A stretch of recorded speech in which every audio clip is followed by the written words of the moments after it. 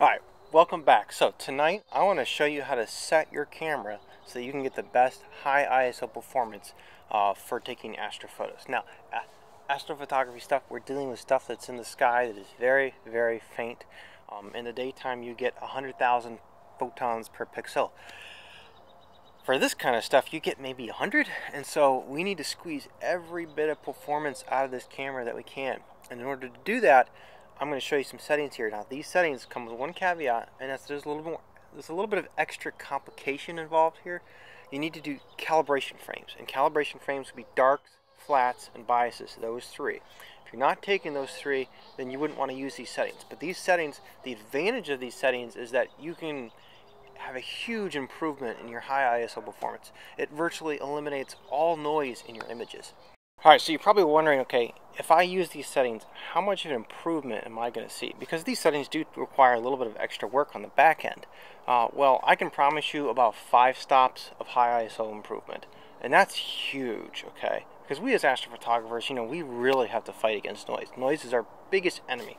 Now tonight is a full moon, but I'm still doing some astrophotography tonight, and that's because I've got my narrowband setup going, which if you want to see some more information on that, you know, keep watching my channel. I'll be talking about that later, and it is exciting stuff. Alright, so first let's go through the super control menu, and there's just a couple of things in here.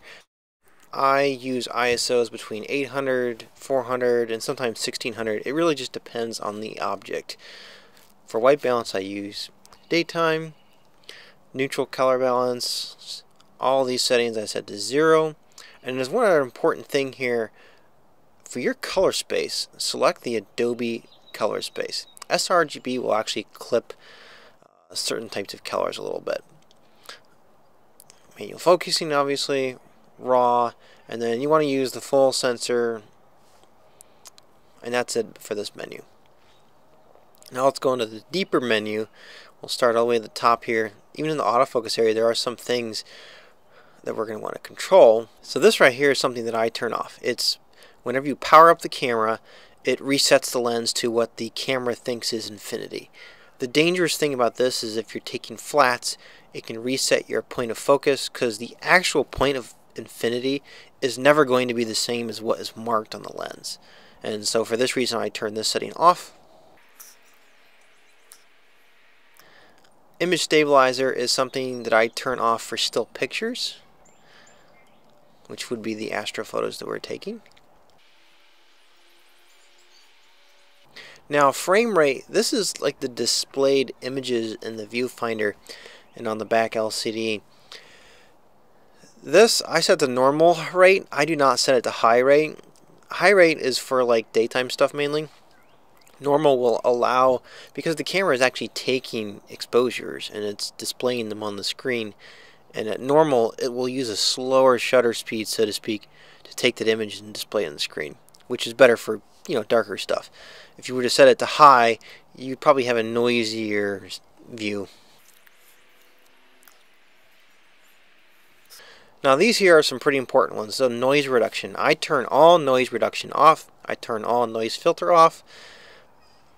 ISO is whatever you want to set it for that particular image. Now, why are we turning off all this noise reduction? You say noise is our biggest enemy.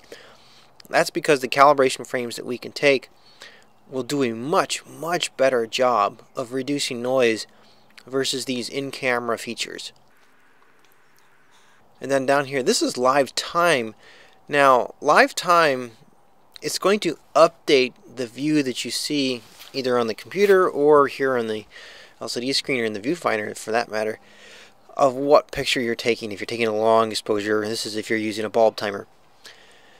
Now, typically for actually taking the photos, I use the longest one, which is 60 seconds.